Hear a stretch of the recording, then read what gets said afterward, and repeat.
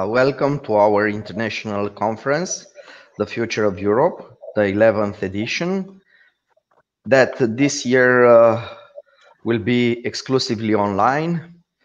I will start directly by inviting the Vice Rector of the Academy of our university, Professor Dorel Paraschiv, to address the words on behalf of the management of the institution, that is the host institution of this event. Professor Dorel Paraschiv, you have the floor. Thank you. Thank you very much, Christy. Thank you very much for inviting me. Dear students, dear partners, dear colleagues, distinguished guests, I am very happy to address you the welcome speech of the 11th edition of our international conference, Future of Europe, organized by our university and specifically by the Faculty of International Business and Economics. Unfortunately, we do not have the opportunity to host you in Aula Magna and in our premises, but I'm absolutely positive that we'll have a fruitful debate online this year. As you noticed in our conference program, the organizers prepared very interesting chapters of the conference related to current issues we have nowadays, not only in Romania, but also in Europe and worldwide. Each faculty in our university has this opportunity to organize such a conference, and our executive board encourage each faculty to have strong cooperations, not only with researchers, but also with the business environment. We are currently running different projects aimed to develop the partnership we have with the business environment and researchers in international business and economics. And I do hope that during this conference, we will have the opportunity to exchange on current issues and topic and to contribute to the development of our society. I would like to thank the organizers of this event, to the team of the Dean of the Faculty, Christy, Geo, Roxana, and of my colleagues involved in this conference. But also I would like to thank our sponsors who are with us every year and who provide us all the necessary support. So thank you very much. Good luck on the behalf of our rector, Professor Tudor. Good luck on the behalf of our executive team, and have a fruitful conference. I will pass the floor to the Dean of the Faculty, Professor Hurduzel. Thank you. Distinguished guests, dear colleagues, teachers and students, in the name of Faculty of International Business and Economics, welcome to the 11th edition of our conference, The Future of Europe. I think our conference has become a brand. It is the only conference in your country that debates every year the future of Europe. It's a special time. Now our conference will be only online, and we hope next edition will be normally and FIRESC conference.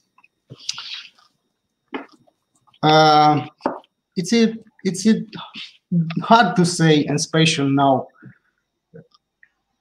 the future of Europe. How did we predict that the first edition, that the future of Europe will look at the 11th edition? We have no idea of what would happen in 10 years. The conference, this conference, as you can see, has 5 plenary sessions. 2 session debates the pandemic issues. Another, as you can see, refer to the European Green Deal the consumer protection and financial services, economics of family, European perspective. I want to thank, first of all, the organizers who made the connection today possible. Thank you to all participants from the country and abroad, to Minister Câțu, to Mr. Mureșan, to Mr. Păslaru. Thanks to colleagues, professors from our university and foreign universities. Thanks to the PhD students, thanks to the sponsors. I wish a lot of success, and I end with a motto that said, anyone to know the past can understand the present and can shape the future. Thank you very much. Thank you. I want also to address a few words on behalf of the organizing committee, on behalf of our persons that were deeply involved to make possible this very important event. First of all, I'm very happy and I'm very glad that this event didn't stop. Didn't stop because as you see, the times are not so appropriate for academia, for schools, and in this case, our efforts were double than a normal event, and we hope that connection with our community will go very well. So this event will be transmitted almost entirely on the Facebook, on the YouTube channels that were announced by our faculty, and of course, as Mr. Vice Director and Mr. Dean already said, this conference has a very significant history. The first edition of this conference was in 2006. Before the integration of Romania in the European Union. So we started this conference as a forum for scientific debates addressed to European path of our country. And year by year, the quality of debates, the quality of presenters significantly increased. Today, this conference, as Mr. Dean said, it's a brand. It's a brand in Romania. And today we can see that in the framework of this scientific conference, we have the possibility to discuss the most important current problems related to this integration process. 2 years ago, we discussed about Romanian presidency and the challenges of this opportunity for our country. Last year, we discussed about the rule of law and the importance of the rule of law for our development as a developing country. And today, this edition, we concentrated our discussions on the Green Deal problems, and of course, how we can transform this very important issue into opportunities for us. And of course, we added other very important topics, most of them connected with the current situation of pandemic crisis. And we will discuss about entrepreneurship. We will discuss about education during this situation. As I said, I'm very happy that the event is still possible this year, and I hope that all the participants will enjoy this very special event that is an academic event, and you will find a lot of things to debate, a lot of things to add as comments, as questions to the panelists, to the professors that were invited to present their ideas. This is a forum, this will remain for the future also a very important forum of ideas. And as my colleagues said, we are encouraging everybody to join us and to discuss the most important issues about European integration. That is not a simple process. At the end, I want to thank to the sponsors of our event that provided an important financial support for making possible this event. And I want to mention Czech Bank, I want to mention MasterCard, I want to mention PricewaterhouseCoopers, Provident, Jidvei, Fertilia, and Romanian Airport Services. All of them were mentioned on our agenda.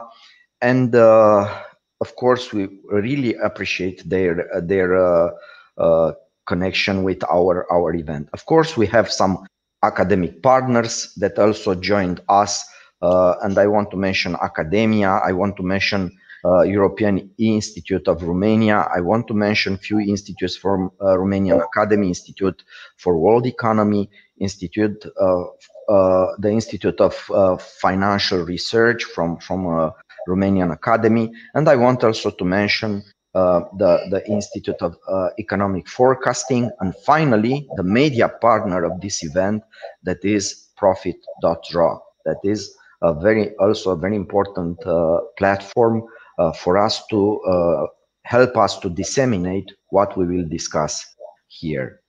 Many thanks for the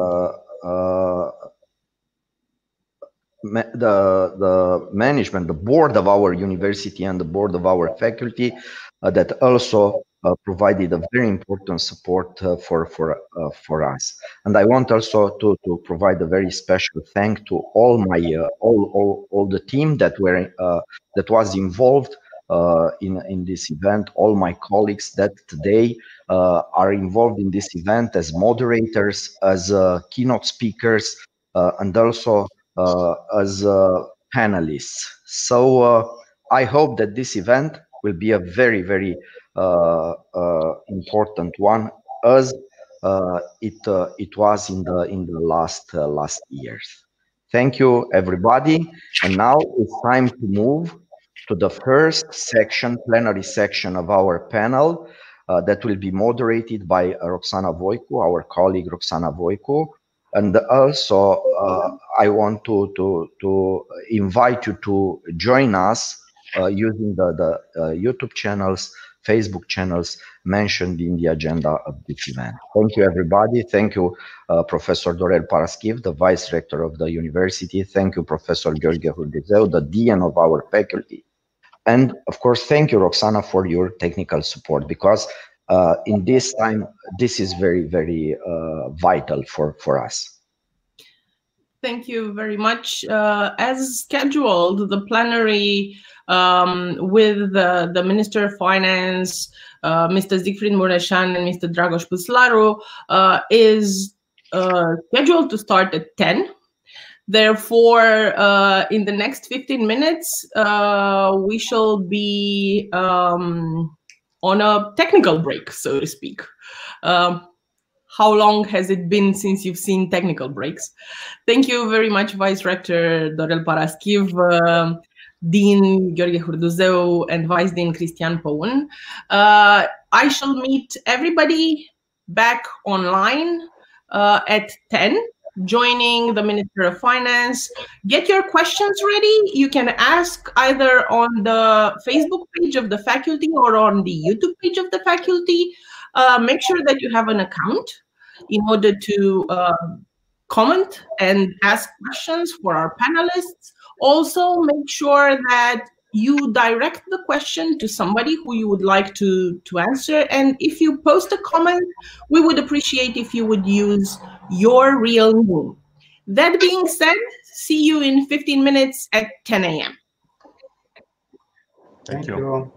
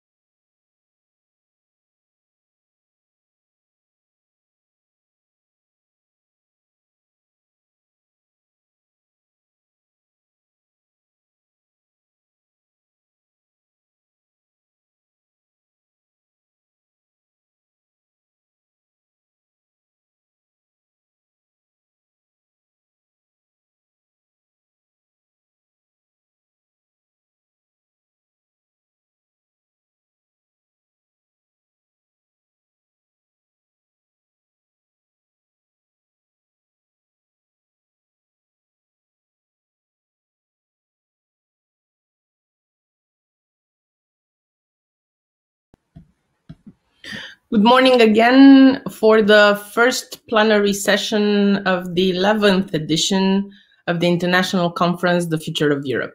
I'm Roxana VOICU-DOROBANTU. I'm an associate professor with the International Business and Economics faculty in the Bucharest University of Economic Studies.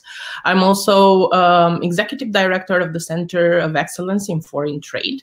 And today I have the pleasure of joining in a conversation, firstly, Minister Florin Câțu, the Romanian Minister of Finance.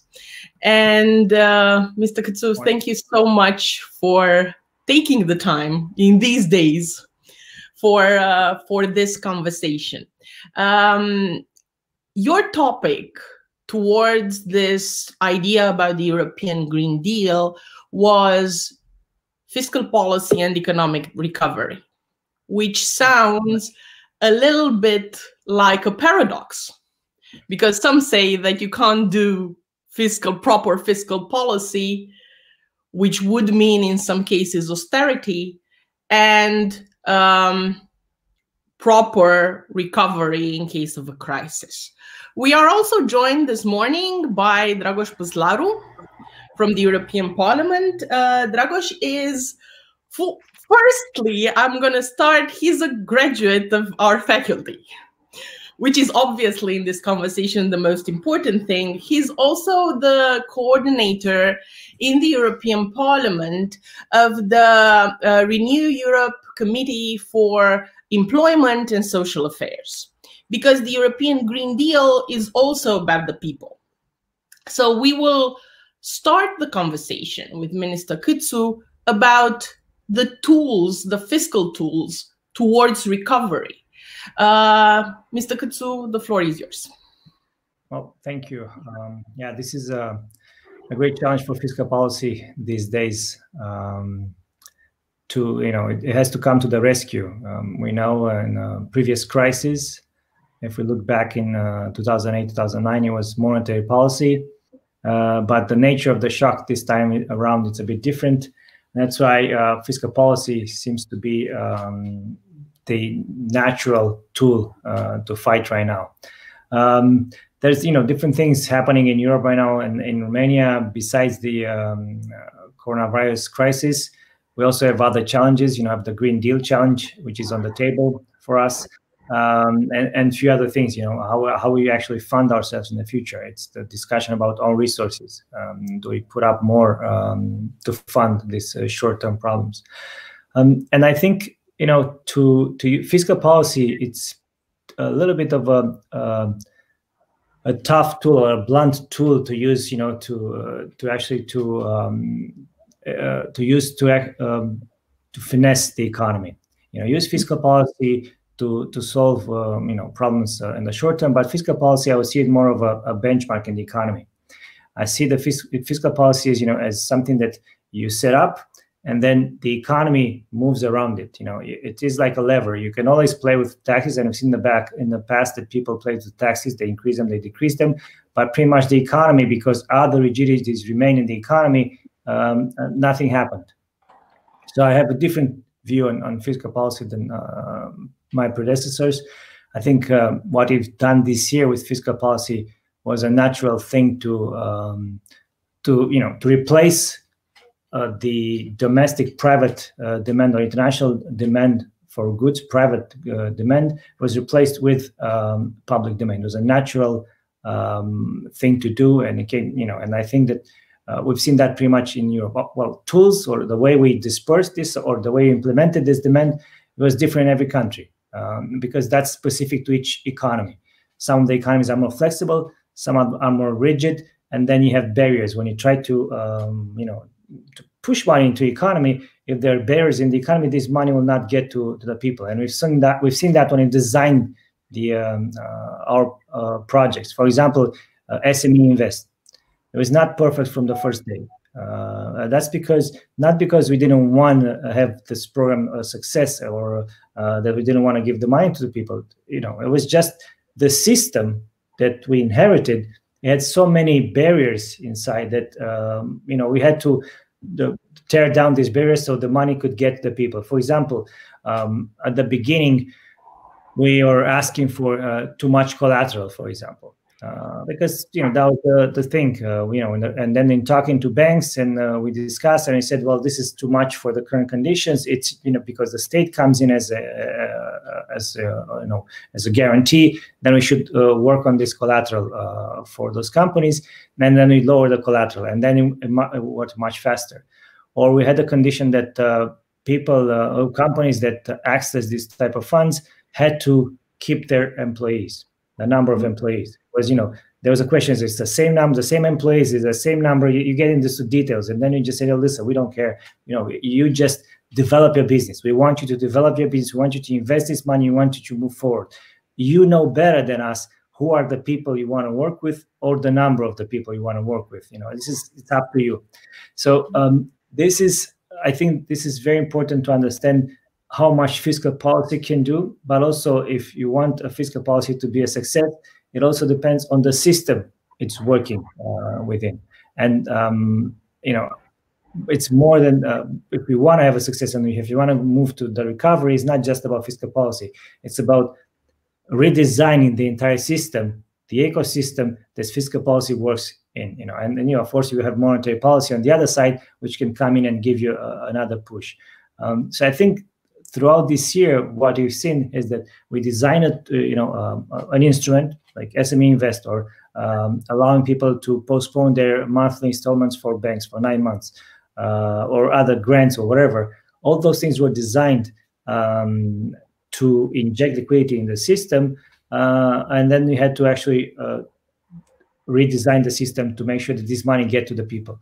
And I think all of those things in the end worked out well. If we look at the SME Invest, it's already up to 20,000, I think, companies that have access to credit. In Romania, that was another problem. The way we want to move the system in the future, we took a decision that it hasn't been talked about too much. But there was a systemic problem in Romania with negative capital for companies. Those companies they're undercapitalized. That was this is how they did business. The problem we saw right now in 2020 was that when those companies wanted to access funds, well, they couldn't, because their financials didn't look very well. You have negative capital. It's hard to trust you in the future. So then we created this through fiscal incentives, and this is where I'm getting to my point a little bit. It took a little detour, but I'm getting to my point. That through fiscal incentive, we want companies to, we want shareholders to, inject capital in their companies. We want them to increase, to bring their capitals to zero, and then to have positive capital. Because an economy with capitalized companies that can fund themselves very easily, it's a strong economy. It's an economy that faces shocks better than an economy with companies that just can collapse immediately at the smallest negative shock. Because in the end, the objective, or what we want to build here, and fiscal policy is just a tool to create incentives in the economy. That's all we do. We just create incentives. So we're a benchmark. We say this is you have resources, and how do you reallocate these resources in the economy? Through incentives, and that's what fiscal policy does. But in the end, you want to have a flexible economy that, when faced with a negative shock, resources can move from those areas of the economy that suffer the most to areas of the economy that actually are better, or they can still continue. And we saw that this year, that there's specific parts of the economy, like restaurants, hotels, maybe transportation a little bit, that have been hit harder by this type of crisis this time around, and there are others that actually improved, or they were able to develop their business. What we want is that those resources that get hit, if it's labor or capital that's stuck in areas like restaurant, hotels, transportation, whatever, and they're not productive there, they should be able to shift immediately to areas where, to other areas in the economy where they can be used productively. And that's pretty much the idea. And that this is where the fiscal policy comes in, but not just fiscal policy. It's also redesigning the economy to create the incentives, and we did that throughout this year, we're using fiscal policy, creating temporary incentives for the resources to move from one sector to the other. And at the same time, we're also creating incentives for production capacity to remain intact in most of the economy, because we always assumed that it will be this shock. It's not like no other. It is a very violent, direct shock, but it's a very short-term shock, and not to in order to not be a permanent shock, we wanted the economy to recover as fast as possible. If we would have allowed production capacity to be impaired, if we would have made costs for companies, for example, if we said that unemployment benefits should have been paid by companies, for example, or if we have not come up with these schemes to allow companies to postpone paying their taxes, etc., then this negative shock, which we wanted to be a temporary shock, would have been a permanent shock, and would have had a different path of the economy. So that was from the get-go. That was the idea, to just say, listen, it is a negative shock. It's how do we observe it and how do we move beyond it? And to move beyond it, you need to inject liquidity in the system so everybody can remain their production capacity intact. And the other challenge was to have the labor force healthy. That's just a challenge that we didn't actually face in the past. We never, thought that we have to keep the entire economy to be healthy, because you have the production capacity, but then you have to take tools to do it. So I think this is where we are right now, and we're moving in this direction. And we've seen that throughout the year, fiscal policy we changed, and on October 25th was the date when a lot of the things that we and on the fiscal side that we implemented were they were actually becoming going out.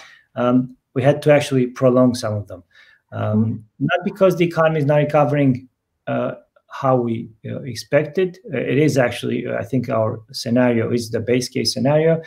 It's just we think that some of the parts of the economy need more time to deal with the issue. That's the we have parts of the economy, they're strong, they're doing well, and they're actually carrying the rest of the economy, but there are parts in the economy. So the measures we're taking now, they're not going to be for the whole economy. They're going to be targeted on those different sectors of the economy. They're actually struggling a little bit, and they're coming from behind. But if I look at unemployment numbers, we had today the Statistics Institute has published the unemployment numbers, and September is another month when unemployment is lower. So that shows that even with this negative, violent shock, we're able to create jobs a little bit. It's bad, but we're getting where we're hoping to be. We're hoped to be at the end of the year. So I think this is how we see the fiscal policy. This time around, they had to come quick to create incentives to allow liquidity to be in the system, liquidity to move fast to the system. We paid invoices to the private sector. The private sector paid back to the government, etc. And I think the main difference Romania had with other countries was that we didn't close down the entire economy. There were actually, when we had the lockdown in Romania, it meant that construction sites, for example, they were never closed. And that, helped us. And that's why in the first half of the year, we had gross fixed capital formation contribution as positive to the dynamic of the economy. And it's actually the only country in the EU. And that's where it came from. We just didn't close down construction and then injected, we kept those investments going. So basically, we learned a lot from this period. We didn't know exactly what would work and what would not work. But one thing I knew from sure from the first day, the lesson learned from the other crisis, the one I lived through, the 2008, 2009, and the one I studied, the one in 1929, that you need to inject liquidity in the system. The system needs to be liquid. You need to have solvable companies. If you allow companies to go bankrupt and to go insolvent, then you're actually collapsing the entire system. So you needed to keep the economy going, to keep the production capacity going. And it looks like this actually was the solution. And we're going to continue this way. I'm going to stop here and I'm going to let you put. Mr. Câțu, I'm going to add to the stream Mr. Siegfried Mureșan, also from the European Parliament. He's the vice chair of the EPP group and also the rapporteur on the European Green Deal. Thank you, Mr. Mureșan, for joining us. Before jumping into your presentation, I would like to remind the audience that they can ask questions on our Facebook page and on our YouTube, to please use their names and direct the questions. And guess what? We have a first question for Minister Câțu, and it comes from Cristian Păun. I'm going to put it on the screen.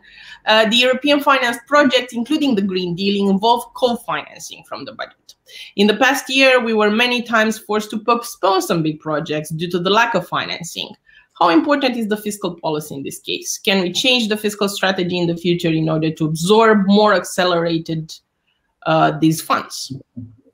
Well, I think we showed our intention of absorbing more funds when we built the budget for 2020. And I'll just give you the example for investments. Yeah, we have 5% of GDP were allocated for investments this year. Very good track record. And historical numbers. We actually invested more than anything has been done in the last first 9 months of the last 10 years. But we allocated half of the money from EU funds and half of the money from the local budget. And the execution after 9 months, it shows 40% from EU funds, 60% from EU budget, 6% from local budget. So basically, we're going in that direction. The idea is, and what we're working on with right now with the resilience and recovery plan, and also the next exercise, and you have here the two experts on those EU funds. But the idea for us is to use all the 80 billion. Those are resources for the budget. They're cheaper than other resources. Yeah, and if I can use these resources for the budget to fund investment, for example, then that means that I lower the pressure on the local budget. I can continue the fiscal story that I have, and I don't have to worry about taxes and revenues, to increase the revenues. Also, I don't have to I can use the local budget for other projects, social projects. So basically, this is the idea. We're moving towards using the EU budget for all the EU budget money. Some of them are grants, some of them are loans, but they're actually at very good interest rate, and some of them are just non-refundable funds. So we have all those areas, and this is the plan. This year, for example, the Ministry of Transportation has spent in the first 9 months 3.9 billion RON on infrastructure, on investment, but 3.6 billion of those are EU funds. So this is basically just showing how we're moving in this direction, trying to attract all the EU funds that are available for Romania, because otherwise it's a shame anyway. You have this money allocated for Romania, their money that they've proven that if you use them right, they have the highest return. So it would be stupid not to use them. That's just really our plan to, and that's how we're going to build a budget for next year. We're actually get more investment. Will be a bigger part of investment will be related to EU funds, and we'll move forward this way. Mm-hmm. I have a couple of questions from the international debate around the topic. Obviously, the EU has infused a lot of money, and you've mentioned the 80 billion. The question is, what about the debt, which is globally increasing? It's not just a Romanian issue, although some might prefer to focus it on Romania, but it is a global issue. What do we do with that? Well, first of all, I wouldn't say Romania has an issue. Romania has one of the lowest debt per GDP in the world, not just the EU. We are below the average for the emerging markets, or we're moving at the average for the emerging markets. But if I look at what's happening in the EU, so it's an issue globally. But this year, the average debt per GDP in the EU, it's increasing with 20%, 20 percentage points of that, 20 percentage points of GDP, not 20%. In Romania, it's 7 percentage points.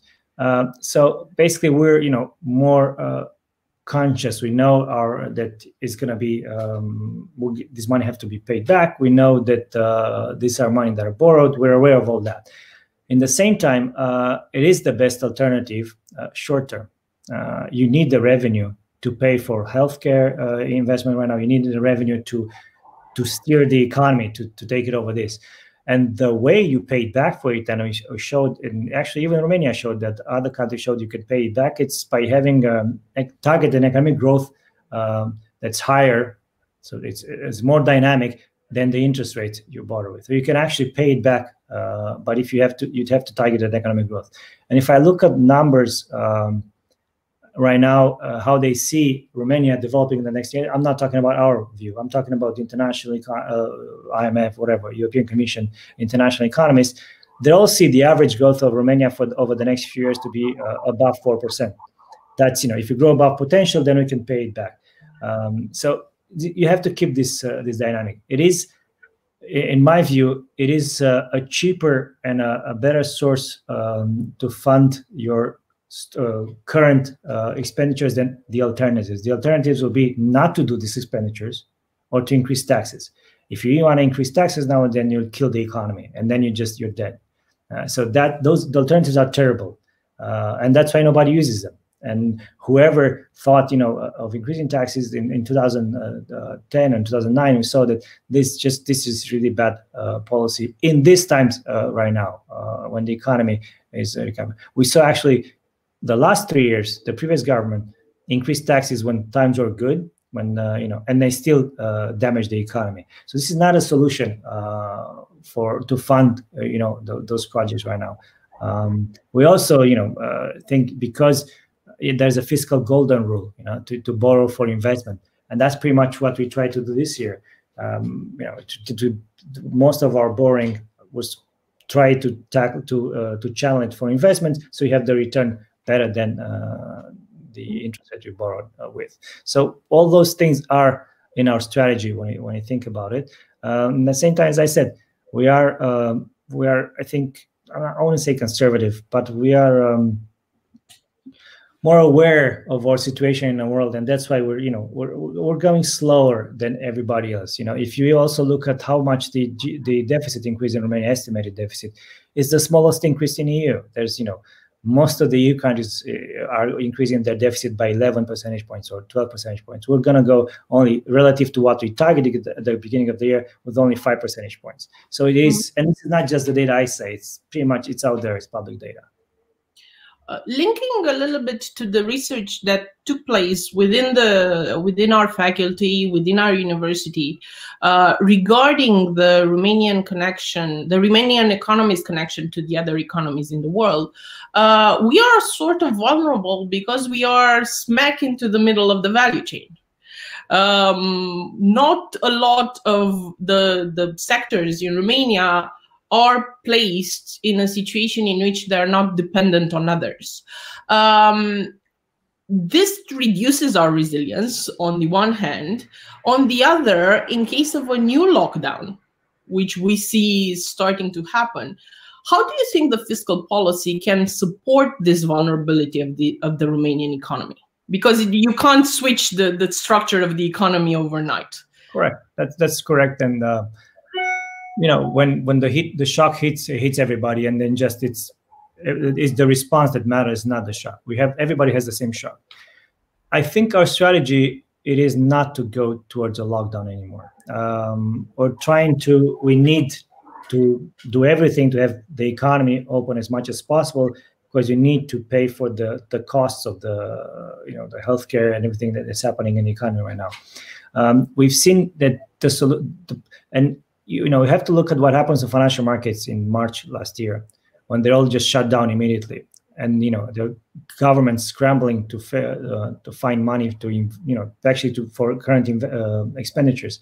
We had a buffer and we're fine, but still, what happened then? It's just it can tell you what can happen if everybody locks down again. That's locking down or stopping the financial markets, or stopping the source of funding. All of this. It is dangerous, and I think it's just the sure way to go towards bankruptcy.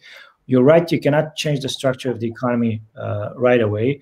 What we can do, we can actually, but at the same time, I've seen companies in Romania very fast, switching to the current needs of the people. You cannot have the whole structure. But there's parts, especially SMEs, that they've been able to change their objectives for the short term. Also, you had fiscal policy coming in, replacing the private demand. So we did that for few big companies in Romania. But if this continues, if you're right, if this continues, for example, if the whole Europe stays locked down for another year or so, yeah, everybody's going to have problems. Which I don't think is going to be the case. I think that Europe, we've seen that there's lockdowns, but I think those will be short term. With every situation, I learn a little bit more of how to use. At the same time, Romania is a bit different than other countries because there's still room. We talked about fiscal policy a lot, but there's still room for monetary policy.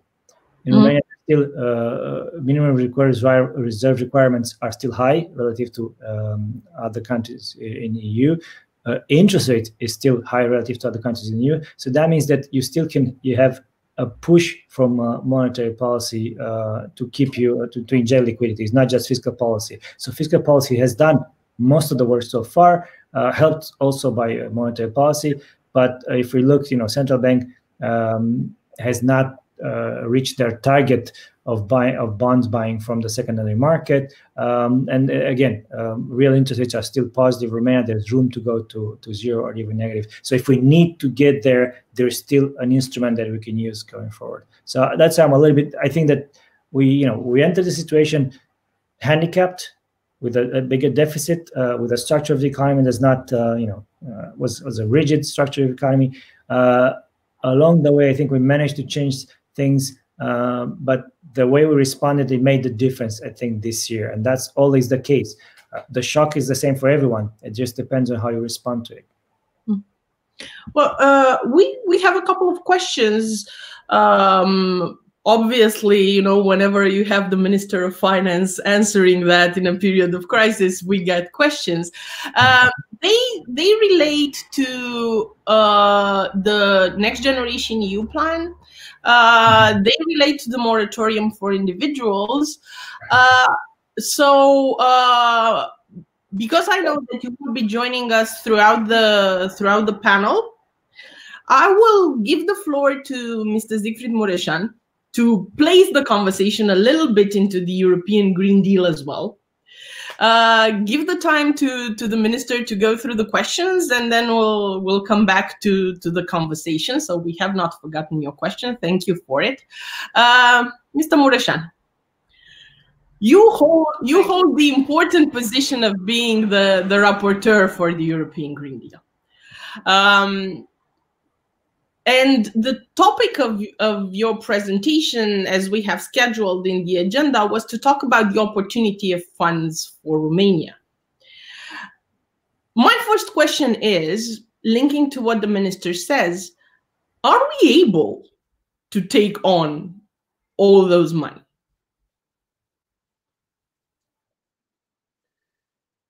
Firstly, good morning. Thank you very much for the invitation. Thank you very much for putting this topic on the agenda. Thanks to you and to all of the partners who made this possible. The answer to your question is very simple. It's very easy, whether we have the capacity to access those funds.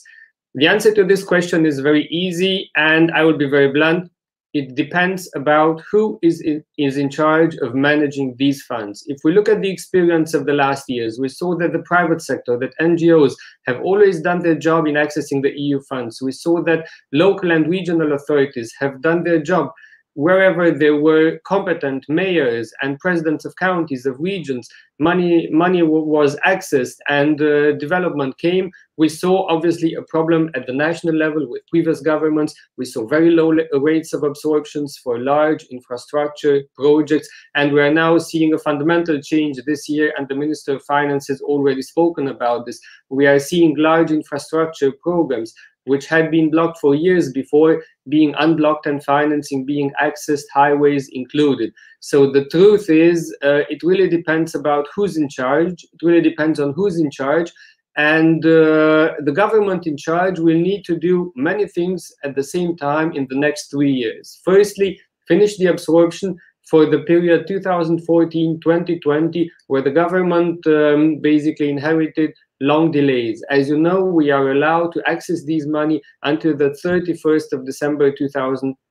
23. The second thing that the government will have to do is start the programs, define the conditions for the absorption of the new money, 2021, 2027 money coming as of the 1st of January. The third thing will start this absorption. And the fourth thing, do the national recovery and resilience plan to access the new funds that are coming through the new European recovery and resilience facility. I can gladly go into all of that. If you want me, I can tell you a few words about the financing of the Green Deal in the beginning, as that was the topic that you wanted me to speak, or we can go directly into questions as you prefer.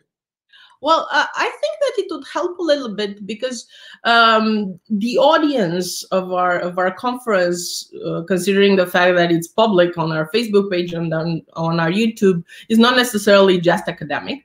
So it would help placing the entire conversation into what does the European Green Deal funding really encompass.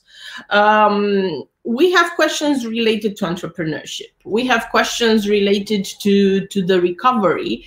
And the minister has also mentioned in the beginning the fact that we also have to consider climate change, because we can't, push the economy without taking that into consideration. We also have to consider digitalization, which is another topic where the European Union is pushing through. So it would help if you would contextualize the conversation a little bit, because I know that Dragoș Păslaru will also discuss about the new economic model, how the next generation EU is really the next generation EU.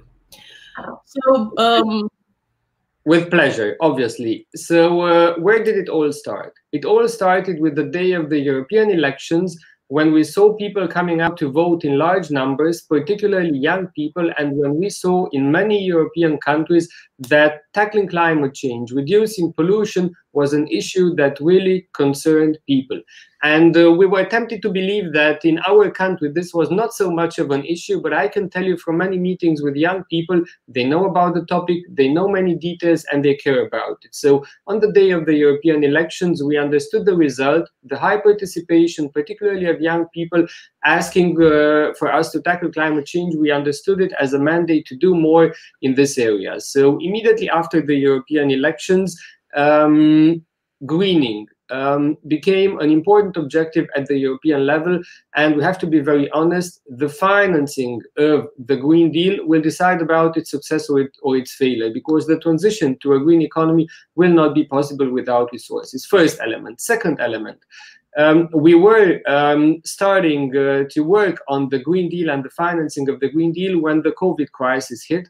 And what I want to say is this crisis obviously has an impact upon investments, upon public finances at national and at European level, but the objective of tackling climate change stays. Tackling climate change, modernizing the economy should not be something that we do just in between crises. It should be a daily objective. I will go a bit into details on how we can do it, but what I want to say is the commitment at European level to continue greening the economy stays in spite of this crisis having hit us. Now, what are we doing? We know that the need for investments, European and national, public and private, to reach the objectives is between 200 and 400 billion euros per year over the next decade. What are we doing at European level? We are committing through this European Green Deal to spend European public money in the area of 1,000 billion euros in the next 10 years to greening. Where should this money come from?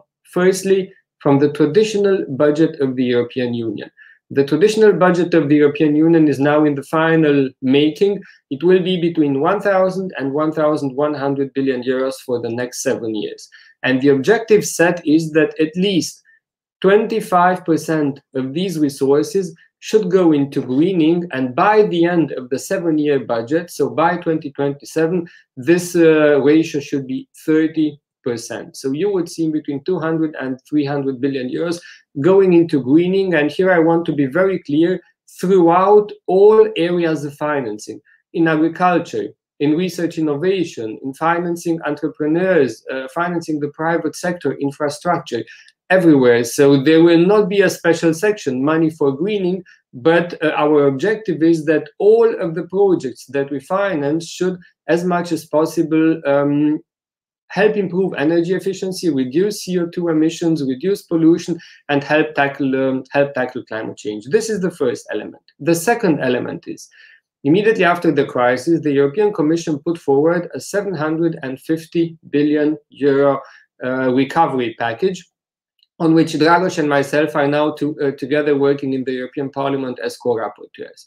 750 billion euros for the whole Union, out of which more than 30 billion euros for Romania. And the European Commission said the following: throughout this project, at least 37% of the resources should be allocated to climate mainstreaming, and at least 20% of the resources be allocated to projects which have a digital component. And Dragos and myself in the Parliament, I'm saying this for the first time now publicly, together with the other colleagues, we are proposing the amount for climate mainstreaming to be 40%, a slight increase from the proposal of the Commission, because of the demands of the majority of the colleagues, also our green colleagues, our green group. So we propose 40% allocation for measures which help tackle climate change, and 20% for digitalization, while double counting is of course allowed, because there are projects which have a digital component and in the same time help the environment. So then of course that investment can be counted in both components, because the objective is, you know, modernizing the economy, and digital and greening very often go hand in hand. The third element is the following. We want the most affected regions in the transition to greening to be helped most. So the European Commission proposed a so-called Just Transition Fund designed exclusively for the regions which are hardest hit by the transition to a green economy, so mining regions. In Romania, it's basically 6 counties, where you see mining as a very important part of the economy. And there money will be allocated not for a transition to a green economy, but to support the categories of people most affected. And here my view is that money should not go primarily into social programs, but into programs which support employment, which attract investors, and which generate new employment opportunities in those areas.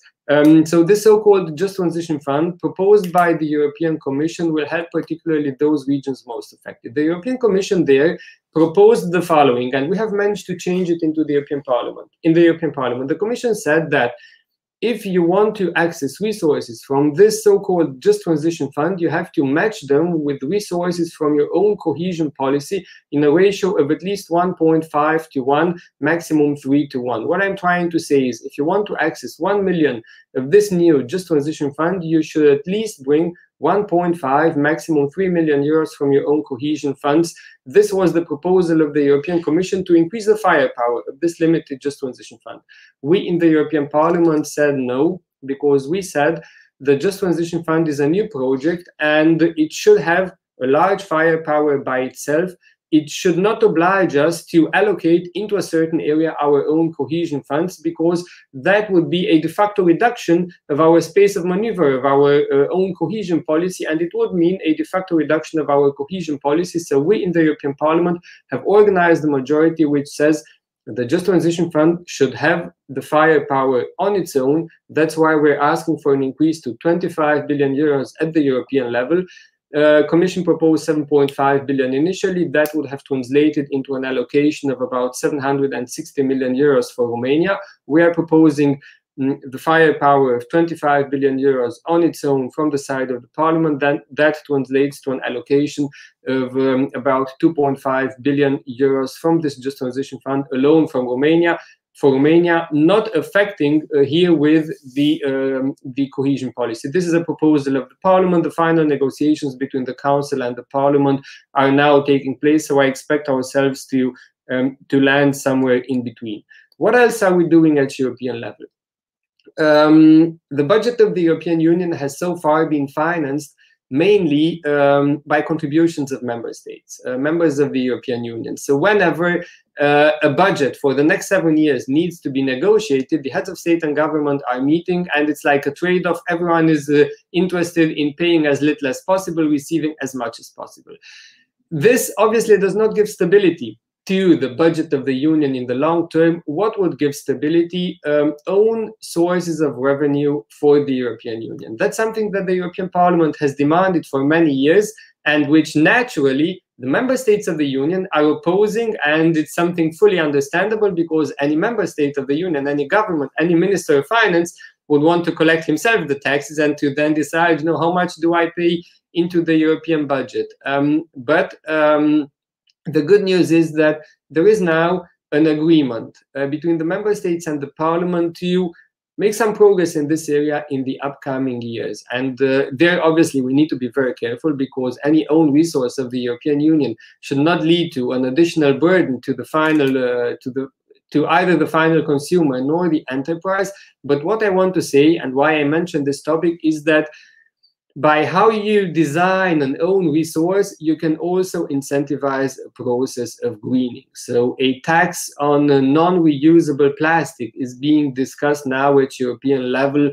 Obviously, we as a country have to see if this is coming, how it is implemented, not to our disadvantage, but that can also incentivize us, to use less of non-reusable plastic. Coming towards the end, I would like to say the following. So, as I said, many resources will be needed, and the European Commission, it was proposing the Green Deal at the beginning of the year, with ourselves at European level being able to mobilize 1,000 billion euros for the next 10 years, and then, also incentivizing private investments. The leverages which it proposed were something, proposed at the beginning of this year before the Corona crisis hit. So in the report on the financing of the Green Deal, which I was in charge of in the Parliament, adopted at the level of the Budgets and Economic Affairs Committee 2 weeks ago, and to be adopted in the plenary in 2 weeks' time, we are asking the Commission to reevaluate, reconsider, look again into these leverage ratios, because we know, as the Minister has said before, the situation of the national public budgets in many member states of the Union is obviously a tense one. Many companies are facing solvency or cash flow problems, and I fully agree with the Minister. We need to keep the companies alive. So yes, they have to make an effort towards greening, but not something which endangers their very existence during this period of crisis. So this is why my report in the Parliament asks the Commission to look again into these assumed leverage ratios. So we should continue to be committed to greening, but we should take into account the unfortunate evolution of the economy this year. The European Commission, just one figure, one example, and I will conclude with this. The European Commission proposed some weeks ago that we aim to reduce our CO2 emissions by the year 2030 with 55% in comparison to the year 1990. Initially, our objective was 40%. Now we say, hey, we do not want to reduce only 40% over the next years, but go to 55. It may sound not a big difference, but in fact, it's a very big difference and a very big effort for countries, for regions, and for the economy primarily. My political group said, look, we are ready to support this if the Commission comes out with an impact assessment. They came with an impact assessment, and we support that minus 55%. There is a majority in Parliament who now ask to be even more ambitious, go to 60%. I will not go into the politics of this, but what I want to say is we have to be ambitious in the next years, but support the economy. Obviously has to make an effort. It's our duty to also support it as a public sector, and to make sure that it can go through this difficult process, modernize, reduce its carbon footprint, but not be jeopardized in terms of investments and in terms of job creation. Thank you, Mr. Mureșan, for this encompassing and really comprehensive contextualization of the entire story. It's definitely interesting about this need to work together, all member states, all governments, and to be able to shift over their differences. Before jumping back into the conversation, my role as a moderator is to keep the discussion lively. So considering I have a significant amount of comments and questions for the minister, I would like to give a little bit back the floor to him, because the questions also relate to the recovery past the crisis. What sort of measures do you see past COVID in terms of recovery? In the comments, we have the hint that you have also met with the US ambassador, with His Excellency Zuckerman. How do you see that linkage? And the second question, which is actually a longer pack of three, relates to the launching in public debate of the Next Gen EU, and what from the Romanian government, and what would that encompass? So recovery and Next Gen. Yeah, before I get to the questions, I want to talk a little bit about the Green Deal, because at ECOFIN we discussed about the Green Deal, and I had few interventions there. Few things that I said, then I will stand by. Fiscal policy, it is a blunt tool to use in terms of fighting pollution.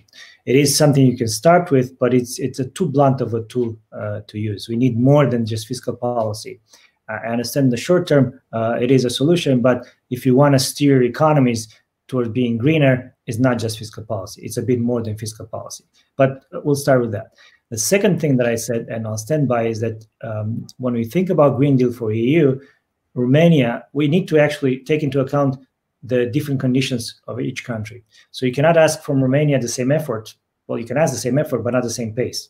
So, we'll put our part, which is be on par with every other country in the EU, but you cannot ask us on the same pace. You have to take into consideration the specifics of each country when you design the deal. This is something that we will keep continuing, because as Mr. Mureșan said, and we talked before, there are counties in Romania. We have a social problem, a social cost that we have to deal with in the short term, and we want to, spread that cost over a period of time. So this is, it's very important for us when we talk about the Green Deal. And when I go there and I negotiate, you have to know that this is our view. That we try to, of course, we have the same objective. There's no debate about that. We all have we want a greener economy. We want a greener Europe. It's just that the way we get there, we don't have the same starting point, and there's different social costs for each economy, and then we have to internalize those, and that's all we ask. It's a bit, when you look at it, to be different for each country. And again, fiscal policy, it is a tool that could also backfire when you talk about these types. Using taxes. Taxes are not a tool to use with finesse, to steer. They're actually blunt, and then you could actually distort reallocation of resources if the level of taxes that you use for to collect or to discourage pollution, if it is too high, then you could actually create other problems in the economy. It's very important to understand how you use taxes to fight pollution and Green Deal. But this is something that we'll still discussing. Now, getting back to Romania, regarding recovery or moving past the crisis, which is great. That means that people are thinking past the crisis. I think this is a great sign that we're actually looking past the crisis. And as I said, the fiscal policy in Romania, and because we are all people that understand, I'm going to use this language.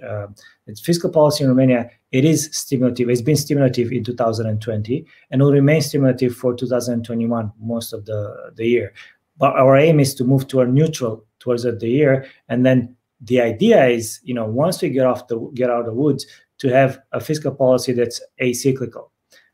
This is the role of a fiscal policy. You don't want to be a pro-cyclical story as it was in the past, because then what you do is that the economy is growing, and actually you're creating false expectations in the economy by pushing money pushing money in the economy just to because fiscal policy will erase all the signals. This is the role, inflation, interest rates, all those things, you actually exacerbate the signals. So that's why you need fiscal policy to be a stabilizer.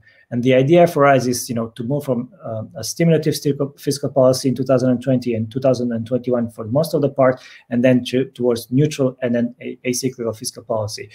The idea, obviously, is to have an economy that, like most of the economies in the EU, will have a surplus when the economy is growing above potential. So when your GDP growth is above potential, we would like to move towards a surplus, because if Romania would have been like that when the crisis hit, we would have had lower costs to go through the crisis. So we want to move to a more of a normal fiscal policy that it's run throughout other economies in EU.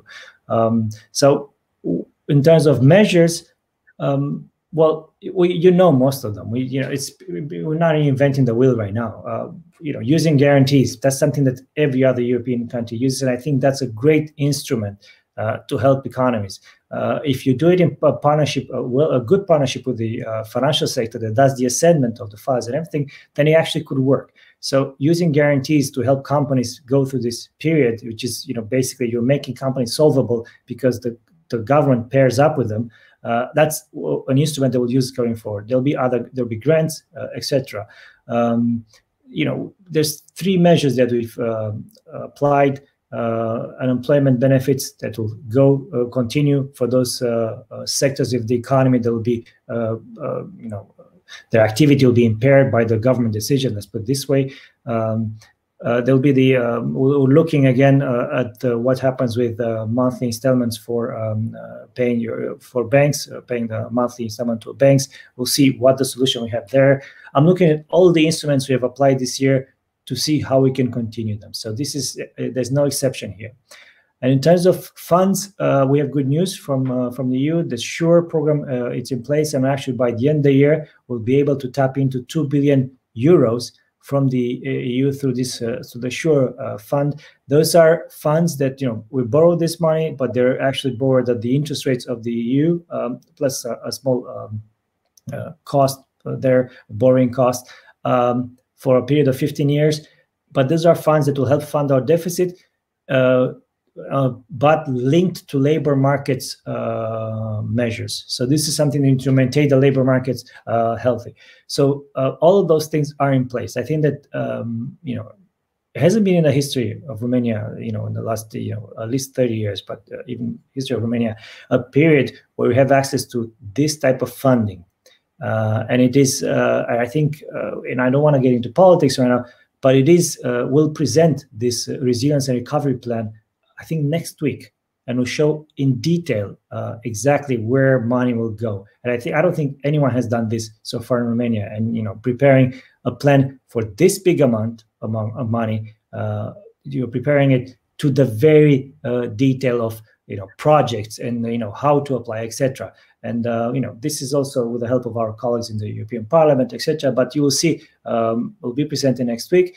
And as you know, will be approved in April next year. But I think this is a unique opportunity for Romania right now to develop, and we will not pass this. I think we know we'll be the only ones that can actually carry through this program in the future. But the details will be presented, I think, next week or the week after, and everyone will have access to. And again, you'll be amazed. It's going to be a very detailed program to attract this next generation EU funds. So it would be kind of a spoiler to go into the details that Mrs. Ikatoiu is asking. No, I think large investment SMEs. You'll see that actually, because I was at when we went to see the president a few days ago. That's all the discussion is about, and we went through every program. There's now some discussions to include more. For example, I think that as you know, this was a plan, or the next generation EU was mostly for public sector.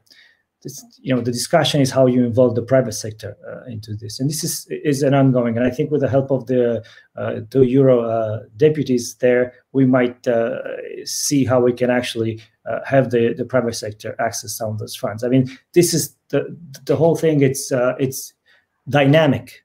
It's evolving, and I think we've learned, from the past experiences. And I think one of the objectives is not to have that situation when you do an expansion in Romania and then you go and to have it paid by the EU, and they say, well, it's not eligible. We want to erase this situation. This is not going to happen of this program. So again, you'll see a very detailed program in the next few days on that. And all the other schemes that we have in place, they're continuing towards the end of the year.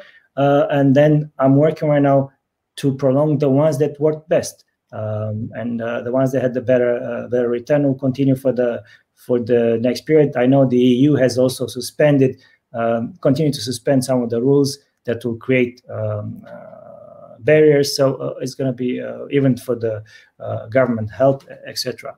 But these will come in the next period. We're working on that.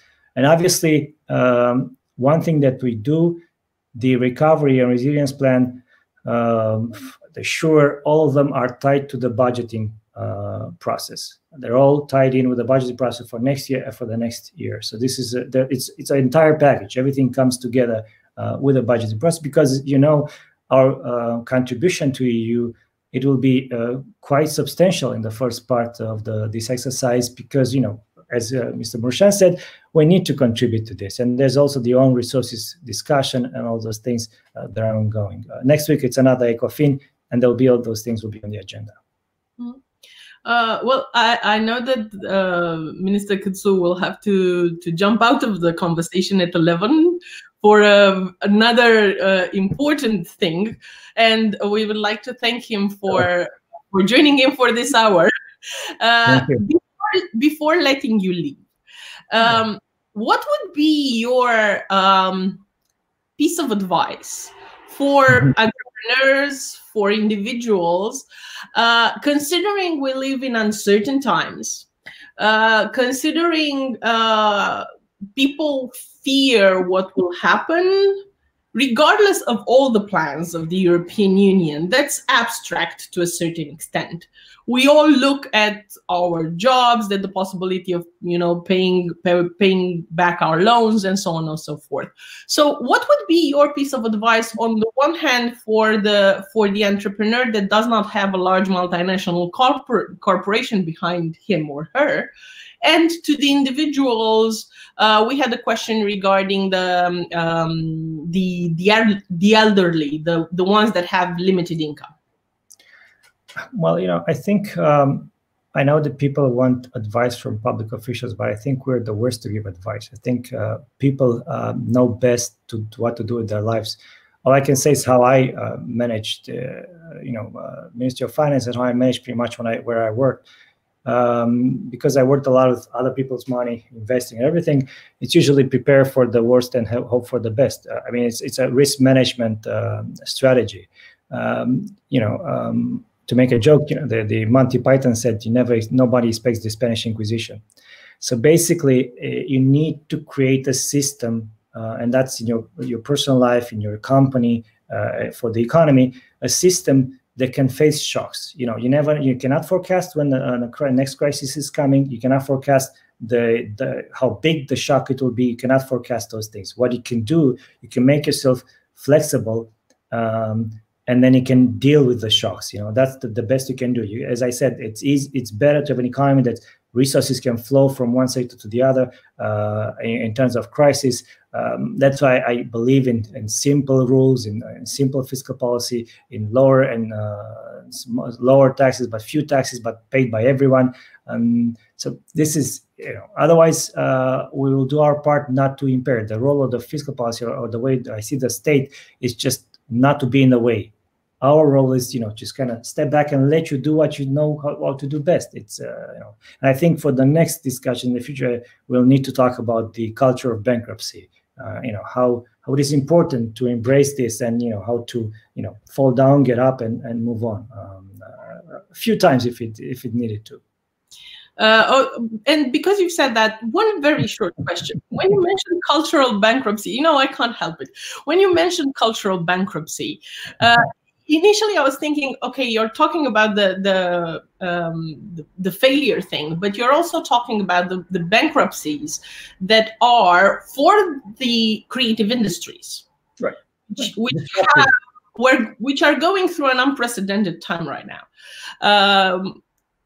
What do you plan to do about that? Because they have a very atypical type of industry with abnormal, some would say, type of contracts. Most of them are freelancers and so on. So they're not, you know, the usual people to go to banks.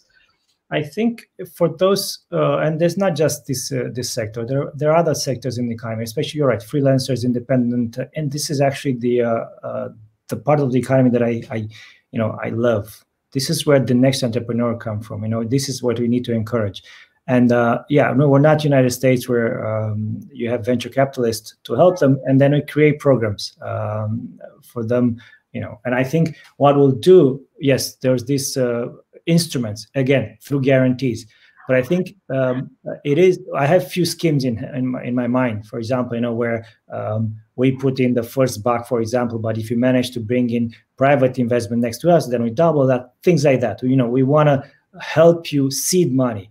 And this is going to be done through a few projects. You know, again, you have 2 Euro parliamentaries there that actually have worked also. You know, one of them, Bucharest, Romania, is very good. He's had the company doing that. So there's few things that we can replicate in the future.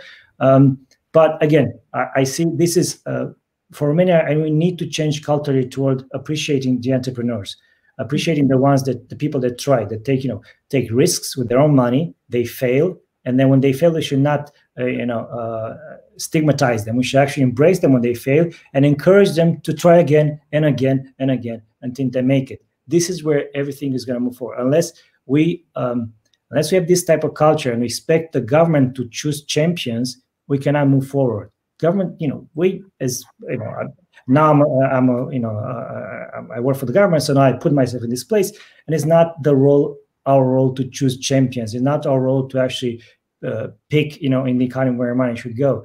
Our role is to make sure that things, work out there, and everybody follows the rules, etc. We step back a little bit, and we intervene, obviously, when things get really bad, like these types of crises, to support demand. But it's a short term. We need to just keep things moving.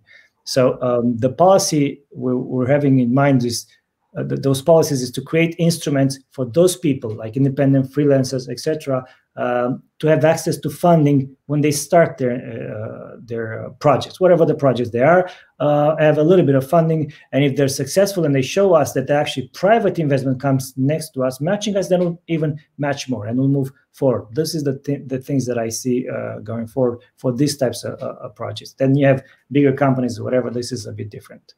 Mm-hmm. Well, thank you, Minister. Feel free to jump out of the conversation whenever. Thank you. I'll listen to Dragos a little bit, just a little bit. Exactly. Perfect. Mr. Păslaru. And some would say Dragos, because we've known each other for quite a while. And the topic of the resilience plan, the topic of the new economic model, is something that, to a certain extent, has been in the discussion for quite a while, and it keeps on coming back in the discussion. How do we change things? How does the EU position itself in the world, and so on and so forth? You're privileged to some extent because you've seen the private part and you've seen the national part as a former Minister of Labour, and now you see the EU decision-making part. What are the chances of success of this new model? Yeah, first of all, thank you very much for the invitation. I would like to, salute Florin Câțu, the Minister of Finance. It's good to see him. Also, Siegfried, my colleague, we've been working quite hard these days. It's actually a privilege to be back in your alma mater. And this is a good occasion for me to be grateful to the professors that I had, the colleagues, and to greet you all. It's really good to be here alongside you. Now, the topic related to the economic model, that's something. I mean, I'm an idealistic, and you know, it's for me, it's actually crucial not to talk only about the crisis right now and the conjuncture that we are having right now, but to have a broader perspective, to understand a little bit how the future will look like. And I would actually dare to say that the future will depend on how we do things right now. So this is not about just waiting to see if there will be a second wave or a third wave, or just waiting to see what's happening, but it's more to be proactive as well, and to try to imagine how the reality can actually be shaped. And again, many people have actually mentioned that this is a crisis too good to waste. Now, let me explain a little bit why I think that we are right now having in front of us, very important choices for the future, and then it is actually crucial to do the right choices. Now, what we know in terms of data is that the summer forecast suggested minus 8.3% for the EU area as a whole, 2020, and then a recovery of 5.8% in 2021. But unfortunately, the summer forecast actually had the assumption that there will not be a second wave, and there will actually be a slow recovery going on. So I think that we are starting from a situation that's quite dire, it's quite difficult. What we can also see is that this is an unprecedented moment in the history of Europe in terms of solidarity and putting together resources and creative a particular perspective. So that's why I would say this is a crossroads for Europe, as it is a turning point for Romania as well. We are actually right now facing the symmetric shock of the crisis on both demand and supply, and I think that our minister has very well expressed and explained how we've been trying to address these particular shocks in recent times and what are the plans for the future. So we do have this conjunctural crisis that it's actually hitting us a lot, but we also have deep structural problems of the Romanian economy. There was a path dependency, and there is a path dependency in terms of resource allocation, in terms of the inefficiency that is actually the most important feature of I would say of the Romanian economy right now. And why I'm saying that, because I mean I can give you a metaphor. If you have a car that works on gas and you keep on pouring gas in it, and you are expecting to have a longer mileage ahead, but the gas is actually has holes in it, then basically what you are going to do is you are pouring gas at the expense, but then the gas is going to be wasted on the road. So that's the problem. Romania should have actually done much more in the last 30 years, and unfortunately, we've actually just realized that the holes that we had in our tank did not allow us to go that far.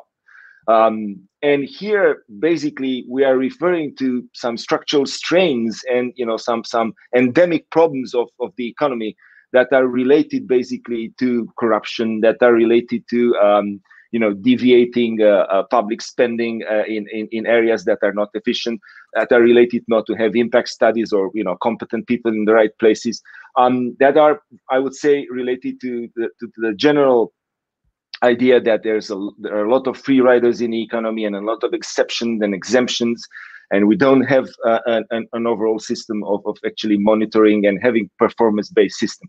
So the problem is that if we are actually going to do business as usual and consider the crisis only as being a conjunctural thing, we need just to kick in the anti-cyclical moves and put capital and public investment, and then try to pour the gas in the tank, and then keep the engine running. I mean, we may actually end up in a situation in which we will not actually go too much of a mileage because, again, the holes of the tank. And that's actually the most important thing that we need to realize in our society right now. I'm not denying the fact that we need gas in the tank to restart the economy. I'm not saying that. This is, part of the fundamentals, and Florin Câțu is right, and we need to do that. But if we are not using right now the momentum for the structural change, I mean, that would be a significant waste of energy and resources, and the whole thing with indebtedness will actually hit us. Now, how we address the structural changes? I mean, I mean, let's not, make a confusion in between the things that we need to fix, such as, for instance, infrastructure, having the highways, having the railways, and so on and so forth, and the structural change, which means to, change the pattern of the economy. And of course, I mean, I am actually, not suggesting a Keynesian, approach where you, or even worse, where we actually completely create out of the blue things. But I mean, when we've been talking about incentives, I mean, it's very, very important to understand that there are a couple of incentives related to the factors of production that we need to put forward. And I will start with finance. So when we talk about finance, we have the old paradigm. Old paradigm was that the state is actually using public money and putting public money, and then when it's coming to help with the grant schemes and so on, is more or less like the term that is coined as helicopter money. So you put money, push more or less the supply to get their way. But the problem that we are actually facing right now is that we know that even with the European money, this would not be enough. And I actually was delighted to hear Florin Câțu mentioning the fact that we need the private sector on board in the structural change. And indeed, we've been doing a lot of effort in the European Parliament to allow that the 30.5 billion that we are having in RRF would actually be allowing to have partnerships with the private sector. And what I mean by partnerships with private sector, I mean that working together with the private sector in actually understanding what is the process of creative destruction that we are in right now, and to try to create the right buffers and the right safety nets to have a correct allocation of resources. So if we talk about Pareto optimality, obviously we need the private sector in, and obviously what we need to do to deal is address the inefficiency, because one thing is to put money and the other thing is to control how spending is going. If we put money into highways, we've actually put money into highways in the past as well, but we didn't have highways. So I would actually go very, adamantly on this question of efficiency and countering waste. So these are actually a couple of things on finance. Now on human capital. Now this is not business as usual again. So we are actually facing a digital transition. We are actually talking about technology spikes, and we need this upskilling and reskilling of population. The main goal in terms of human capital in Romania should not be to just preserve the jobs that we have, to preserve the low-cost jobs that currently are actually around 2 million out of the 5 million in the private sector, on minimum wage. So what we need to do is to basically create jobs that are better paid, and to take out of the gray areas, activate more people in the labor market, and for that you need, a structural change in the labor market in Romania. And this thing about digital skills, about skills generally speaking, about vocational training, about investing in education, this is something that if we don't do, we will not be able to do anything but keep on pouring gas in a tank with holes, because these are structural things. Now, the next point that I would like to make, and then try to move to a closure. So the next point is the societal paradigm in which we are living, and this is actually very important. On one hand, what we are doing right now in Europe, we are redefining the way in which economy is related to society. And when I'm talking society at large, I'm referring to to the nature, to climate change, to energy resources, to the way in which we eat, we live, we are actually doing anything in our day-to-day life. So this is actually a change that it's not meant just a little bit of change in the curricula in education, adding more digital hours, or a little bit of fine-tuning here and there. This is about how we imagine our life in relation with nature and with climate and with the main challenges that we are facing. And this means that we need to build up this cultural thing related to how we would like to have our living and to raise our children. Now, another thing is the distributional effects. I mean, if we have about an economic model, then we need to look on how the impact of this model is distributed. And then we have right now a particular thing related to, the complete rethinking on the concept of well-being and of the fact that we have this major rift between the haves and the have-nots. We have about 1 in 3 Romanians that are living in poverty right now, or it's actually in vulnerability related to a revenue, income, or disability of some sort.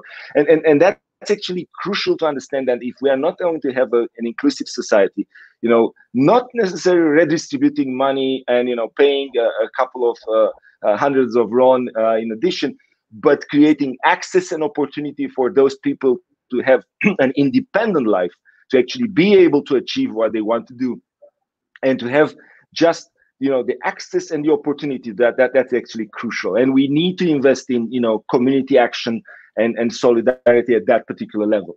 And then we also have a problem of distribution that is about the generational gap. We are increasingly facing right now a problem related to the young generation versus the elder generation. And this is when we talk about pension reforms, that this is related to the different choices, pro-environment or pro-digital. So what we need to do is to address that directly. We need to invest in a care industry that will actually provide active aging and will allow elder people to, our seniors to keep getting involved in the society. Because so far what we are doing is we are marginalizing completely a good chunk of the society that is actually felt completely, left aside of how the society is operating. And that's something that we cannot afford in this new model that I'm talking about. On the other hand, in terms of children and youth, the kind of guarantees that we need to put forward are critical. And we talk about that at the European level, and we should talk about that in Europe, in Romania, because otherwise we will talk in the future about, we've been talking about Generation X, Y, millennials, and so on. We will talk about the lockdown generation. So if we are not acting right now to avoid that, to allow this generation to take part in the society, we will have a problem. I will try to sum up by saying that this is not about, survival from one day to the other. This is not only about the conjunctural effects of the crisis. This is about redesigning and redefining the way we want to move forward. And again, this is actually meaning the fact that we need to address the structural inefficiencies. We need to create stability, predictability, transparency, and cutting the red tape for the entrepreneurial sector to allow the entrepreneurship, factor of production to be active and the innovative potential of that. And on the other hand, actually to go much more in depth in our society and to understand the way in which economic and social realms are connected or interconnected and have a say on that. So I will say, indeed, the best possible thing, given the model or the metaphor that I propose, a patch can be just to plug something into the holes of the tank and try to get it along, or it may be also useful to replace the tank. But again, if we still have the pebbles that can actually pierce the tank again, it's not a problem. So the solution may be, and metaphorically, it's actually quite nice to go to an electric car. Then we don't need gas, and we don't have a problem with the holes in the tank. So that's actually the kind of shift that we are actually facing in right now. We are actually talking about shifts of technology, of the way in which we would like to address our future that would actually allow us to be more efficient, to be less dependent on things that are harming nature, and to actually be also much more closer to the core of Europe in terms of working at pan-European projects and things with value added at that particular level. So this is my pledge right now, and I think that this is something that we should all of us economists should actually think about, that we should have the right mix in between fixing the things related to crisis, but then at the same time, going with the ambition, going there with the will, and everything that it takes to implement a new model in a partnership with the private sector, in a partnership with the civil society, in a partnership that it will bring together people and build up that social trust, that nudge thing that is so much needed in order to get in the end to the political trust as well, and to move the society ahead. Thank you very much, and again, I'm delighted to answer questions. Well, it was extremely interesting that you have mentioned this heterogeneity at European level between different ages. I would say between different classes, although that term doesn't necessarily have the best connotation to a certain extent. But linking this recovery plan, this resilience plan, this new paradigm that you are mentioning with the Green Deal that Mr. Mureșan presented, and with the data that says that in Romania, at least in terms of a certain type of pollutant, we can't really talk about the industry as the culprit. We'll have to look at the way heating is done in the rural areas, at the way that heating is done in small cities, at the way that people are polluting. And that's a specificity of Eastern Europe. It's not necessarily a specificity of the EU globally. How do you think, and that's a question for both of them, how do you think all these elements, all these plates that we have juggling at the same time, the paradigm shift in approach to climate, the need to rediscuss the model, the need to implement failure and become more resilient, the digital part, all these elements, how do you think we'll be able to tackle them without dropping any plates? Because if we drop any, you know, we can't really move forward. So Dragos and then Siegfried Mureșan.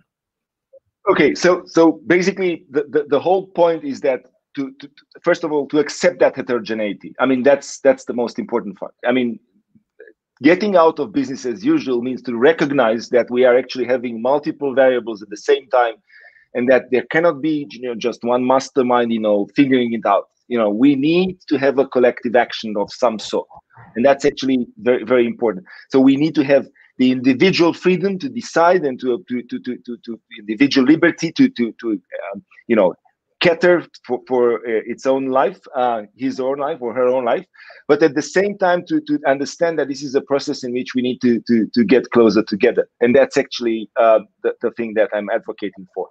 In Europe, we are talking not talking about anymore about helping companies one by one. We are actually talking about supporting ecosystems.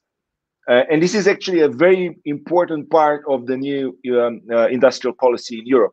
This is about resilience. Resilience means the capacity to withstand shocks, and by that we mean proactive movements towards the way in which technology is evolving. So that's actually the difference that we are having right now between a reactive model that is just trying to patch and fix things, and a proactive model that is actually more or less trying to get there to the leadership that we need.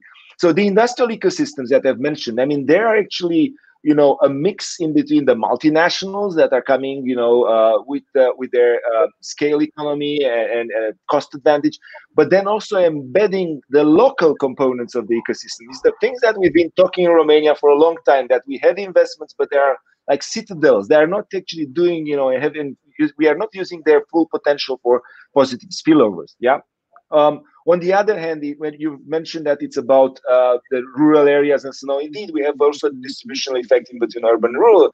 But right now in Europe, we are talking about the renovation wave, which means to use this reform that we have as part of the Green Deal and energy efficiency to actually invest a lot in reducing the bill, the invoice for vulnerable categories, to do rehabilitation of housing, to actually go much more beyond and in depth in terms of housing conditions. And we do have in Europe this thing with housing first.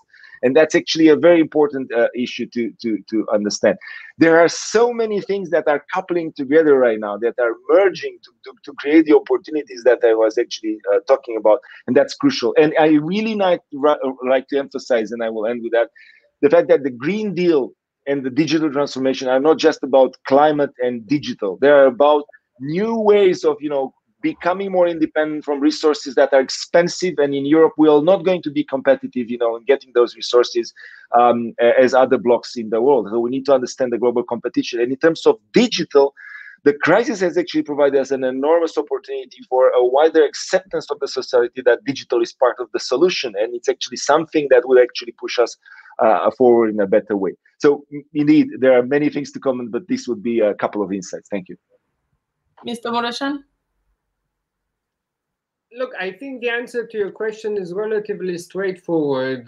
How can we manage greening, digitalization, and all other new priorities without, you know, falling in between? I think the answer is, well, they are interlinked, and digitalizing goes hand in hand with greening. They are not opposed. They are not antagonistic. Number one. Number two, as decision makers in the public sector, we should embrace them. We should not oppose them. For example, when it comes to EU funds for our country, traditionally, the priorities have been the funds for agriculture and the cohesion funds. But the truth is that even these funds can contribute a lot to greening, to reducing carbon footprint, to digitalization, even in the rural areas, and Dragos was also hinting towards that. So the private sector has many ideas. We should, as the minister said before, you know, have them unleash their potential. And as public sector, we should not oppose this new European wave that is coming, because yes, we weren't strong in these areas, you know. Yes, we need the other countries to bear with us when it comes to the pace towards greening. We were not particularly good in some areas of digitalizing in comparison to other countries, but the private sector has ideas, there are initiatives, there are entrepreneurs there, and we, as a public sector, we have the choice to either, you know, try to reduce the pace for everyone at European level and keep the Union in its traditional priorities, agriculture and cohesion, or, you know, support the Union in going towards new priorities, research, innovation, digital, improving energy efficiency, and so on. Support this wave, going into new priorities, obviously, you know, obtaining derogations for us where needed, asking the Union to bear with us where we need more time. But, you know, we should increase our capacities to absorb, to be part of this, to absorb these resources, because otherwise the progress in the other countries is obvious and will be fast. Otherwise, we would just increase the discrepancy between other EU countries and ourselves, and that is obviously we actually have a question sort of in the same respect, because you have both touched upon that. What would be the social and economic impacts of the measure of cutting GGEs on Romania? What do you think will happen? And thank you, Maria Voina, for the question. I mean, I can go on that. So, I mean, there have been plenty of impact assessments in Europe. I mean, unfortunately, in Romania, we did not have, you know, a thorough study that would actually show the figures for that. But again, I would actually say that the impact assessments are actually suggesting clearly that there is an opportunity ahead to do this transition, this conversion that would actually allow to create better paid jobs, that will allow us to be more competitive at global level, that will allow us to, you know, to create those pan-European value chains that are so much needed in the future. I would actually suggest that we are right now in a situation that is actually very Schumpeterian. It is exactly about, you know, the way in which Schumpeter has actually tried to describe, you know, the impact of technology on society. Right now, with the new technologies that we have ahead, we can actually, you know, jump and kickstart the economy to do by far better than what was in the past. I don't think that when you have actually watched how, you know, people that were leaving the country before the crisis because they were not able to get a well-paid job, because they were not able to have, proper services and so on, we cannot just say that we were fine, we were doing well. I would really insist on the fact that we have right now an opportunity to go with this wave and surf on top of it, instead of just being resistant and suggesting that we need to conserve on some of the things that we've been doing in the past. Obviously doing nothing is easier than doing the kind of things that the reforms that we are having ahead.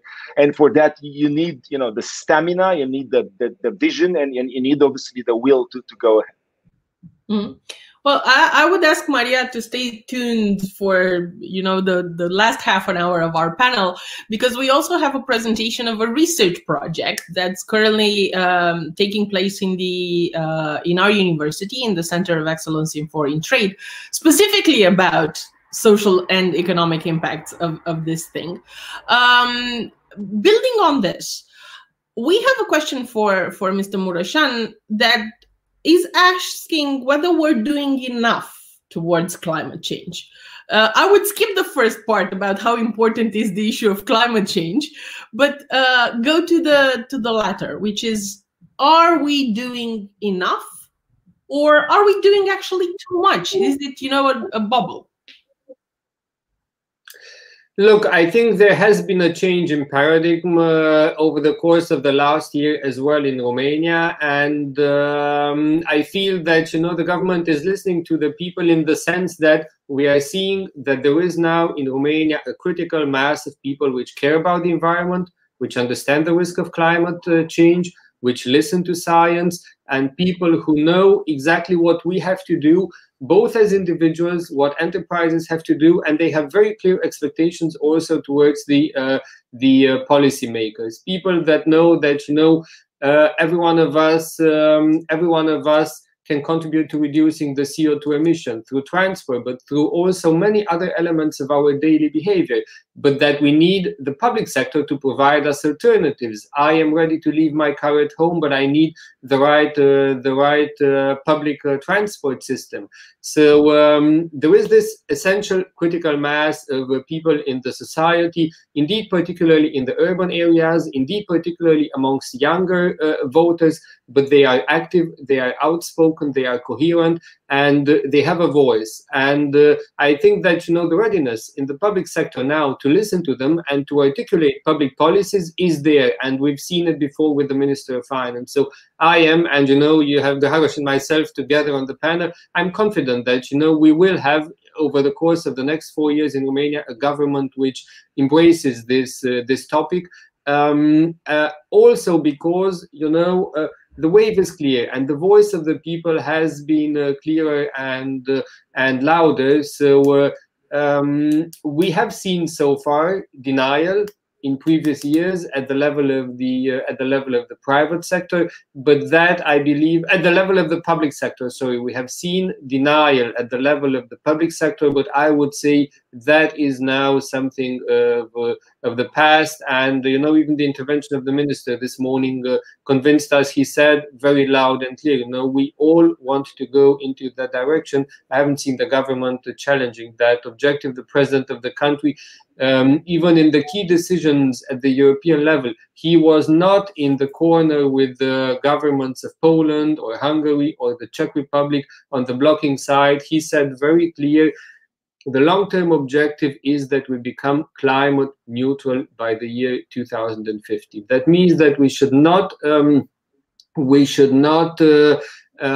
have bigger CO2 emissions than what the nature can absorb by itself. And we have embraced this objective. We were not in the minority of countries which were questioning, which were challenging it, and we are also ready, to assume the intermediate paths towards that, because just setting a long-term objective, if you don't do the necessary in the medium term, will not be enough. Mm-hmm. Well, what's actually particularly interesting to me is the fact that regardless of the political groups in which you're all part of, today's conversation has proven yet again that we share a vision, at least in this respect. and mostly that the Romanians in the parliament, in the European Parliament, share a common goal towards Romania's development, which, you know, sounds very pompous, but it is, and this conversation has proven. I would like to thank. Yeah, this was supposed to be the normality. Obvious. I mean, honestly, yeah, it's not a surprise. I mean, no, but you know, we're so unused to talking about normal things as normal. Also, normality is abiding by our promise, which is to let you go and not make you too late for your next meeting. I would like to thank both of you. We have some questions in the comments that we did not have the chance to answer. You both have the chance of going on the Facebook page of the faculty and answering directly to the questions. If you deem are like that, exactly, you shall answer in writing. Thank you so much. I would like to keep our audience still tuned, because we are joined by Vlad Nero, who's the PhD candidate who's directing this. Hello. To both of you, and go work for Romania. Vlad, you are conducting a research specifically on the economic impact of the European Green Deal and on the social impacts of the European Green Deal. It is a research financed by the European Investment Bank. It takes place, as far as I know, for 1 year. And I would like you to take the next 10 minutes or so to walk us through that. It might answer some of the questions that we did not tackle with the two guests prior. I would ask you to go into full screen, so we can share the screen as well. Okay, can you see my presentation in full screen now? Now it works. The floor is yours. Okay. Good morning, ladies and gentlemen. My name is Vlad Nero, and I'm a PhD candidate at the Bucharest University of Economic Studies and a researcher on European Investment Bank project named Sustainable Path of Just Transition for the Coal Regions in Romania. And we all know, as was stated before, that the European Green Deal is a complex, multidimensional transition process. And we, in this research project, decided to focus our research on the two coal-dependent regions of Romania, because after a brief analysis of the energy production mix, we observed that 97% of the energy generated from coal-fired power plants actually comes from only those two regions. And those regions are Sud-Vest Oltenia and West regions of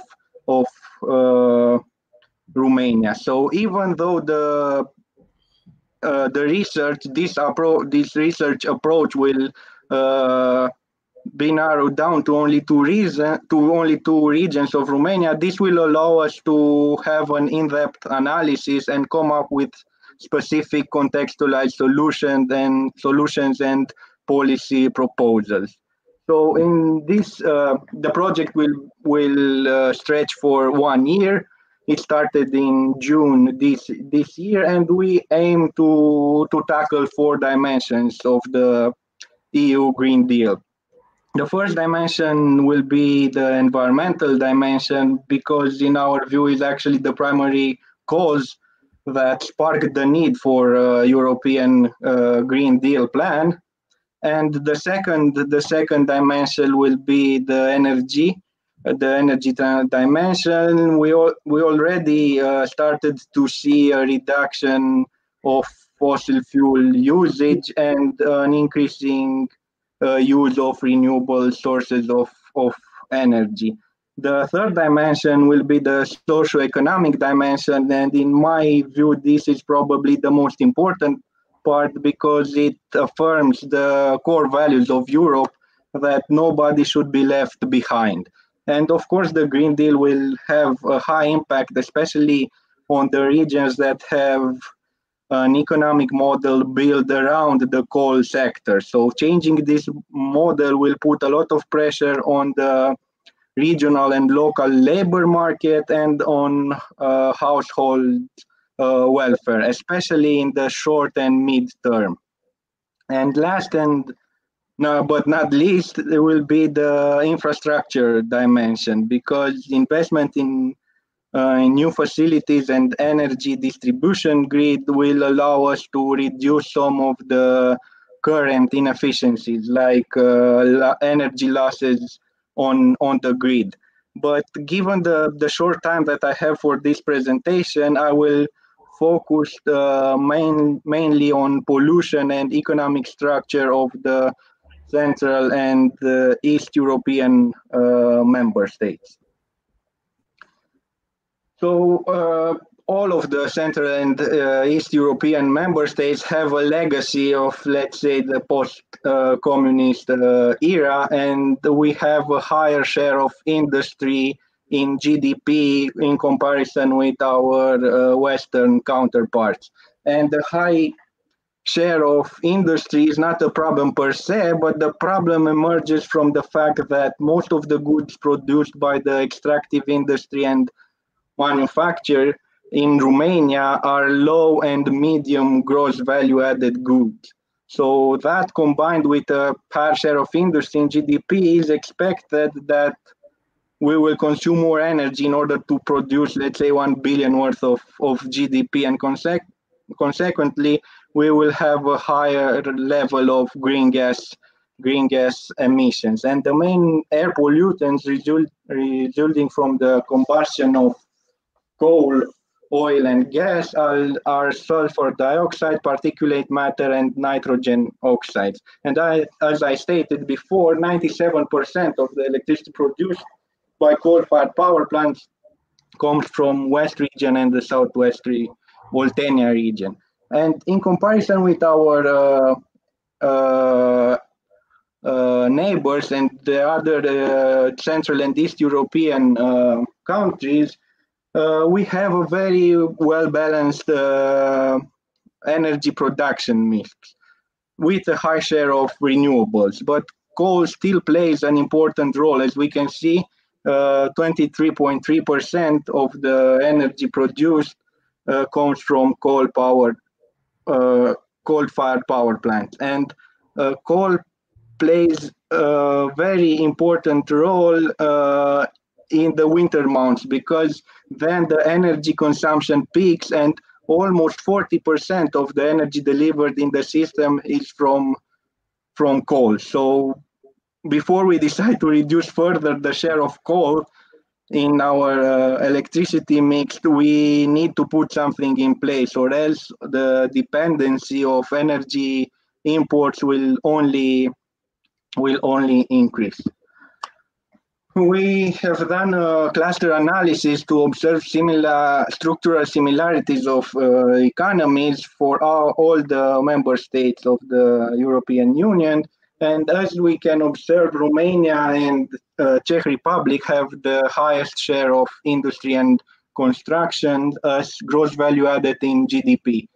We correlated gross value added as percent of GDP for the two sectors, industry and construction, for 2008 and 2018 period with the compound annual growth rate. And we can observe that the main air pollutants for all member states have been reduced from 2008 levels. The only exceptions the only exceptions are Hungary and Bulgaria with respect to their particulate matter emissions. So in order to evaluate the current pollution levels and the targets set by the member states, these are the data from the European Environment Agency, we can observe that Romania is facing difficulties in reaching the nitrogen oxide target and particulate matter target. And from the perspective of the energy production sector in regard with particulate matter, this sector has not a significant impact. It had a significant impact in 2005, but the emissions were significantly reduced. And in terms of nitric oxide pollution, Romania's strategy provides for the completion and commissioning of 2 more nuclear units, the 3rd and the 4th nuclear reactors of Cernavoda nuclear power plant, each with an installed capacity of 720 megawatts. So one of these reactors should be put in operation until 2013, and this will allow us to temporary closure the temporary closure of other capacities for modernization and refurbishment, and even the decommissioning of highly polluting and unprofitable facilities, and thus making more reliable the transition to an energy sector with lower green gas emissions. And now I would like to go to a more in-depth analysis and a comparison with the other members, the other Central European member states. So there are more scenarios, but for this presentation, we choose the scenario where the 2 energetic complex will be completely closed. This is not the most plausible scenario, but for the sake of argumentation, we would like to see how much the pollution will be reduced if those 2 energetic complexes would be closed. So as we can see, for the nitrogen oxide emissions, there was a substantial reduction from the period of admission to the European Union, mainly because the share of electricity produced by coal-fired power plants have decreased from 45% in 2007 to 23% in 2019. Also, higher efficiency filters were introduced to the coal-fired power plants still operating today, diminishing even further the NOx emissions. But even with a complete closure of those 2 energetic complexes, the reduction will be only of 15.25 gigagrams. That would put us still far away from the target. And as we can see, the main factor that could help us get closer to the 2013 target is the transport sector. But we should take into account that even if that engine emissions regulation has become tighter, the number of passenger cars in Romania has increased significantly in the period of 2007, the admission period of Romania, when the number of passenger cars was 3.5 million cars.